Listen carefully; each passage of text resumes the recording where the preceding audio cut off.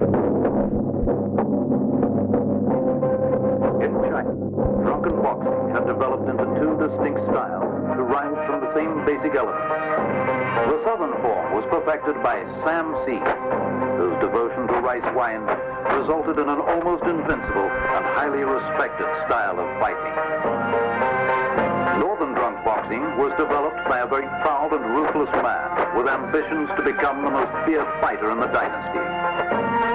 His name was Rubberlegs, and he secretly combined drunk boxing with the Mantis style to create the most lethal of fighting forms. Our story opens with Rubberlegs and his student marching southward for the inevitable confrontation with Sam C and the deadly dance of the drunk Mantis.